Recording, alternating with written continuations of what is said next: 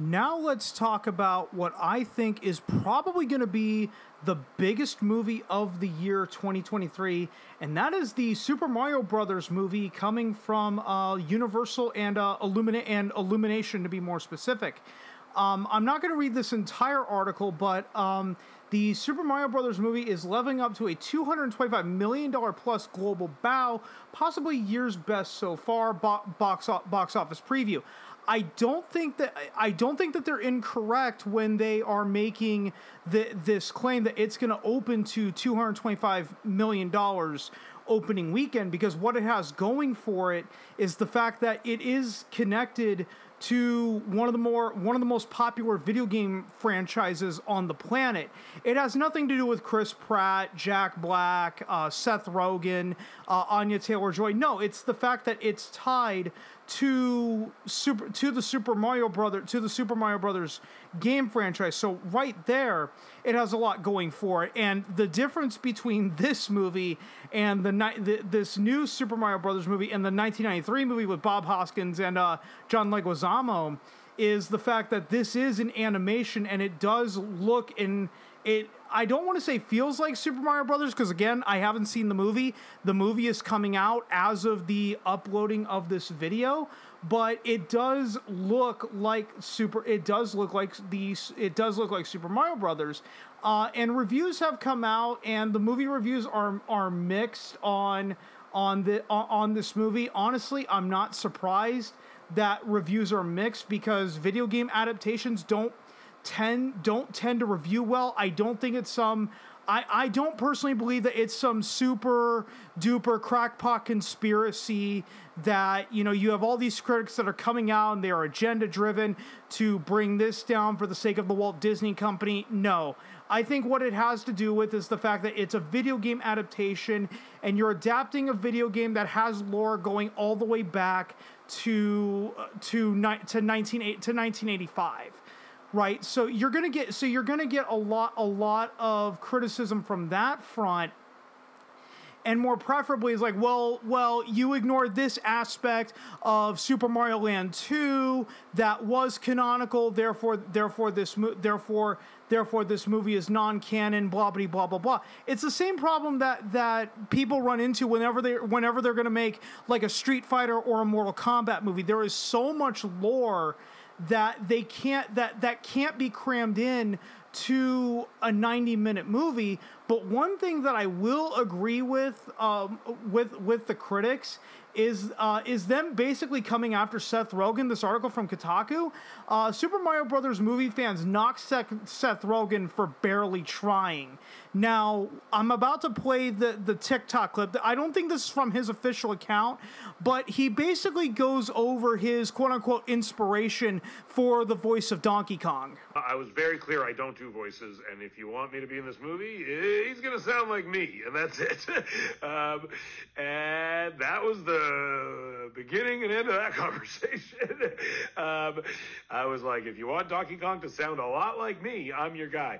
But it did seem to work. I think in the film and in the game, I think all you really know about Donkey Kong is that he throws barrels and he does not like Mario very much. And I think that's honestly that's kind of what I ran with. Right, he basically admits that, well, I don't want to really alter my voice. I just want to come in and say my lines and just go home. Right, and if we go over here, all these images are coming from Twitter. With this post, I'm sorry, but all the Mario movie actors wearing these awesome clothes for the premiere based on their characters, and then Seth Rogen just not even trying. So we see the first picture right here. I'm going to splash up on the screen. You get Chris Pratt and Charlie Day, right? They don't dress exactly like Mario and Luigi, but it's very reminiscent of Mario and Luigi, with Chris Pratt wearing the red suit and Charlie Day wearing green. Then you get over to Jack Black, and Jack Black, this is actually really cool, is he has Bowser's spines on the back of his suit jacket. Right, that's actually really cool. Then you have Anya Taylor-Joy that is kind of reminiscent of Peach, but almost like an alternate outfit for Smash Brothers. If, you know, I know Peach is in Smash Brothers, but if there was ever any like alternate outfits for Peach in Super Smash Brothers, I would imagine that would be one of the alternate outfits. And then here's just Seth Rogen. Just casual suit, more of like a whatever. And some people on Twitter are bringing up in the comments that all Seth Rogen really needed to do was wear a brown suit with a red tie to be more reminiscent of Donkey Kong. And they're not wrong. They're not wrong in their assertion, right? Look at all these other voice actors that are really going out of their way to dress very reminiscent of the characters that they voice in the movie, and then Seth Rogen just shows up as Seth Rogen. But one thing that I'm really looking forward to in this movie is the fact that they are actually going to bring Donkey Kong out to the DK rap. Now, for those of you that don't know what the DK rap is, which some of you might know it, some of you might not, here is the DK rap in its entirety, in all of its glory. Here we go.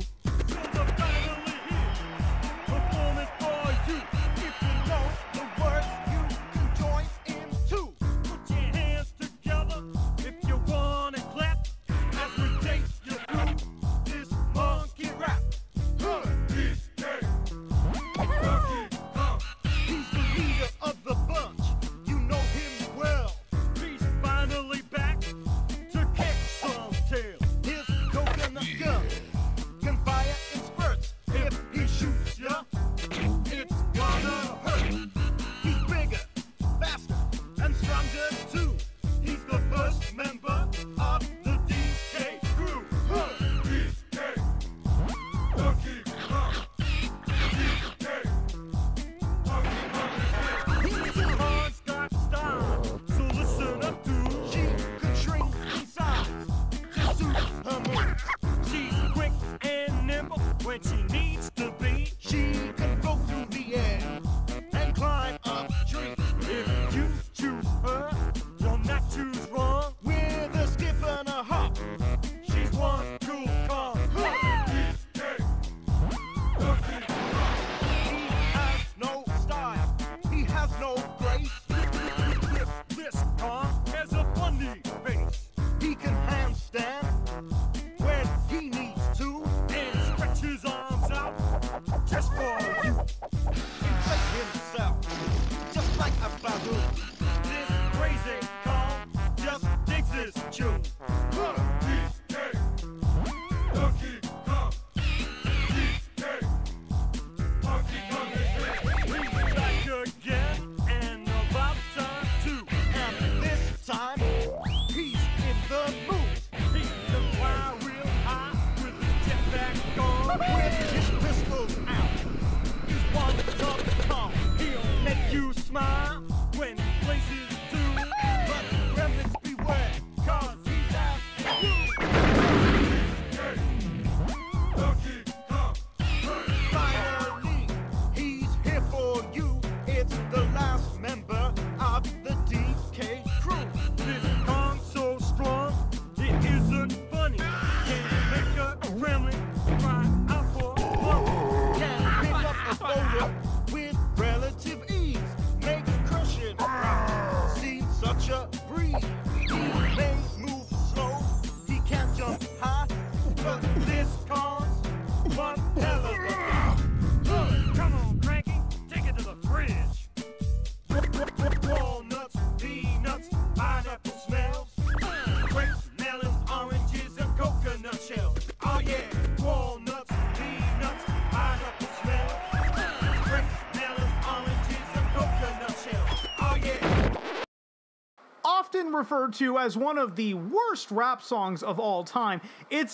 For me, it's so bad it's good. But the real meat and potatoes of this comes from a Hollywood Reporter article that came out on the 2nd of April of 2023. Chris Pratt promises, quote unquote, your childhood is firmly intact with the Super Mario Brothers movie. Let me scroll down here. Chris Pratt is saying, "It's-a me, Mario." weighing on the response to him voicing the iconic video game character in the Super Mario Brothers movie, quote, "It makes sense. I was pretty nervous when they offered it to me. I thought, wow, let's not screw this up," Pratt told The Hollywood Reporter of the fan investment in his voice performance at the film's LA premiere on Saturday. Quote, that's where it all comes from, I think. People are passionate about this character, and they've probably seen some of their favorite IP getting screwed up. It's kind of a cynical business. People make movies just because a title has reach." He's not wrong when he makes that assertion, right? How many times has something come out, a movie come out that's been based on something prior, and they screw it up so badly, and then they always come out and they always say, well, it's the fans' fault for not embracing it. It's not that we made a bad movie. No. We have to shield ourselves from any and all criticism, no matter how legitimate. So let's push all of the blame onto the fan base if this movie doesn't work. But here we go. Chris Pratt continues, quote, "I saw it with the Lego movie. I was like, how are you going to make a movie about Legos? What is that? And then Chris Miller and Phil Lord made this incredible movie. I was part of it. I loved it," he continued. "So it's a big challenge. Just because something has reach doesn't mean it's going to be a good movie. And there's instances of people making bad movies and ruining people's childhoods. So the pressure was on to not do that. And thankfully we didn't.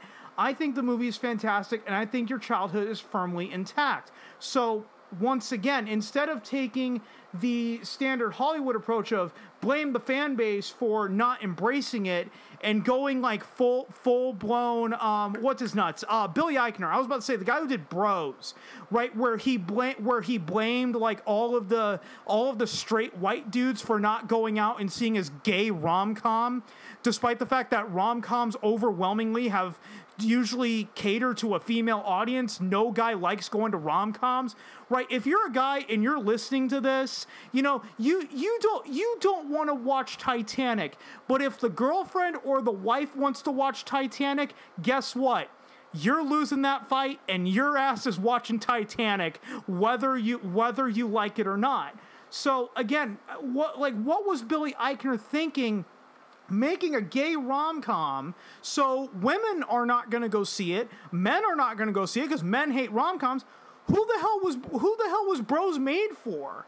So again, and this is where I praise Chris Pratt, is that he's not taking the standard Hollywood approach. Now there's a lot of word salad, but if you break down his statement into pure English, is basically of, I understand your concern, but please give the movie a chance. Best thing that could honestly have happened to this movie. Again, I have not seen it. It is coming out as of the uploading of this video, so there was no way for me to see it before I recorded it.